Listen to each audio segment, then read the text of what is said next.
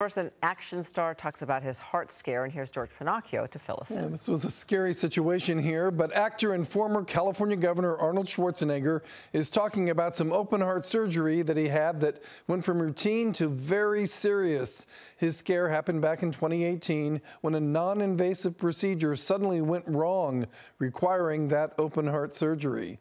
He says doctors made a mistake and poked through the heart wall, requiring them to open Schwarzenegger up to stop his internal bleeding and save his life.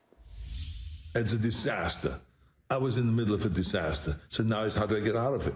So you have to shift gears. You collect yourself, shift gears and say, okay, what I need to do now is I got to get out of this hospital, number one. How do I get out of the hospital is, okay, by getting out of bed and start walking. I was getting going, and because the doctor said, you have to exercise your lungs because if you get pneumonia, you can die.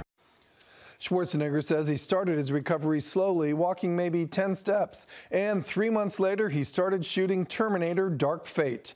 He posted this video on his YouTube channel as part of Arnold's Pump Club, his health and fitness group.